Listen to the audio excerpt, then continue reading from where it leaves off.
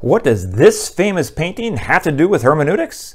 We're going to talk today about dialogue, historicism, horizons, and maybe even sinking ships? To find out the answers, hang out here for a minute or 10.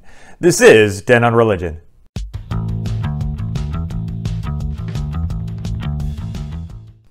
Hey peeps, it's Dr. B with 10 on Religion. If you like religion and philosophy content, one thing I really need you to do is to smash that sub button because it really helps out the channel.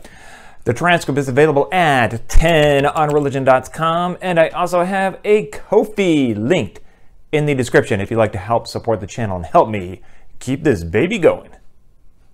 This is the second part of our 5-part series on hermeneutics, the art of interpretation and understanding. The first part was on the death of the biblical author, and later we're going to get into Habermas, Ricoeur, and Levinas. But today, Gadamer and dialogue. Let's get into it. Hans-Georg Gadamer is considered one of the most important founders of philosophical hermeneutics. Most importantly, he argued that the humanities and natural sciences are both subcategories of a larger universal practice of hermeneutics, the art of interpretation and understanding. Gadamer was a huge fan of Plato's writings called dialogues because most of them are conversations between his teacher Socrates and one or more other characters. In these dialogues, Socrates asks questions which slowly get the conversation partners further towards the truth of some particular issue. Plato's conversations with these folks end up being kind of like a game. Sort of like when athletes play sports and get on a roll, they say they're in the zone, and everyone knows what they mean by that. In these dialogues of Plato, the conversations are back and forth question and answer scenarios similar to a to and fro movement of a game. When we are in the zone, we don't play the game plays us. It's like we're no longer in control. Bruh. There are essentially 4 shared characteristics of modern Western hermeneutics, which chiefly comes from Gadamer. 1, there is a strong acknowledgement of the finitude and historicality of all human understanding. 2, the focus of hermeneutical philosophy must be on the other as an alterity, meaning something completely different from us and our expectations of normal. What's normal? Of course, it's what you are and other people are not.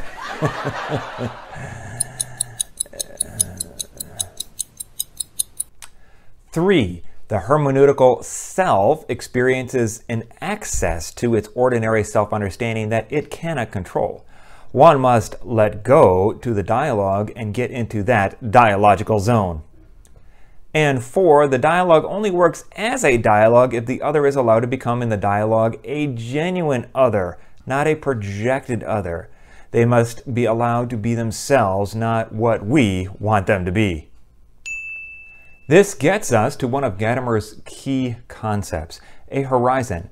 Gadamer developed his concept of horizon from the German philosopher Husserl and his research on intersubjective experiences. Husserl was Heidegger's teacher, and Heidegger was Gadamer's teacher, kind of like an academic grandfather. Get the connection? I actually have no idea what that means. Husserl's life world became Gadamer's horizon, which eventually sort of morphed into what we now call a worldview. Gadamer's horizon is a pre-understanding, or in Heidegger's terminology, a forestructure. That makes all beliefs, ideas, and concepts possible. It's a limited view of all other possible views, kind of like the Chinese expression of trying to see the sky from the bottom of a well. In that situation, one only sees the part of the sky that is possible to see from that vantage point. Our sense of belonging to a history, culture, tradition, and language always effects or generates our horizon of meaning, including the possible ways in how we think and the possible types of questions we might ask. This leads us to Gadamer's elaborate argument against historicism, the claim to reconstruct the past as it really was. In place of historicism, Gadamer proposes a historically conscious hermeneutic. The English translation from German renders this as historically effected consciousness. For every piece of historical data, be it an event, person, document, work of art, and so on, there also exists everything that everyone has ever said or written about those historical things. That then adds to how all later generations understand them. Our consciousness is affected or molded and shaped as a result of this historical process of understanding without us really realizing it. Our interpretation of the past is made possible by our historically affected consciousness because we are always already part of the history that we set out to interpret. According to Gadamer, historicism's delusion consists in trying to displace this with methods in order to make something like certainty and objectivity possible in the human sciences. Historicism hopes to escape historical conditionedness by distancing itself from the determining effects of history. But since we cannot escape historically affected consciousness, we are more subject to history than history can be subjected to consciousness without these historical effects. History interpenetrates our viewing of reality in such a way that we cannot ultimately clarify it or distance ourselves from it. Present-day consciousness is itself shaped, or more strongly constituted, by history. Our consciousness is thus affected by history. So much is understanding co-determined by the individual effective historical situation that it seems inappropriate to speak of progress in interpretation or of understanding better over the course of history. Take the example of the Titanic sinking and its two main representations in film. The 1958 production, A Night to Remember, focused on the historical recreation of the tragedy itself. To this end, many individuals who either saw the Titanic in person or were on the Titanic during the sinking were involved with the film, including the film's producer, William McQuitty. In contrast, the 1997 film Titanic by writer and director James Cameron focused on two lovers aboard the ship, Jack and Rose, each trying to find their own identity during the crisis itself. Though the impressive set itself was intended to recreate the ship perfectly, even to the point of replicating the original carpets, china dishes, and paint colors, much of the dialogue and mannerisms of the characters would have been quite inappropriate in 1912, the year the ship sank. Such social details were much closer in appropriation to late 20th century society when the film was produced. The entire story was comprised of a young woman portrayed as being in a horribly constraining engagement relationship with a wealthy tycoon.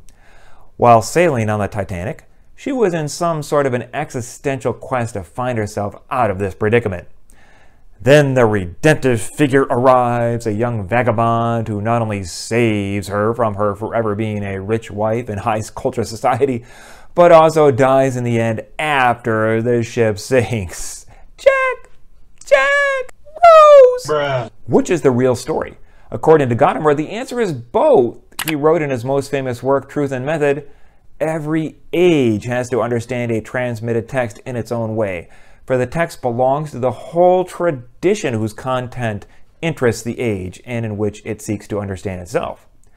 The real meaning of the text does not depend on the contingencies of the author and his original audience.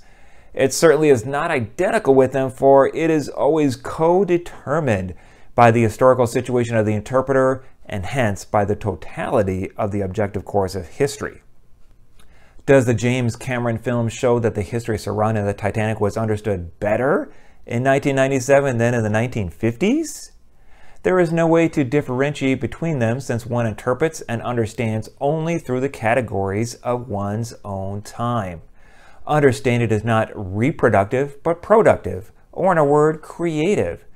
So, in the case of James Cameron's Titanic, his existential views, centering on the idea that humans are what they create themselves to be, infiltrate the historical recreation so that the end result is far from the original event.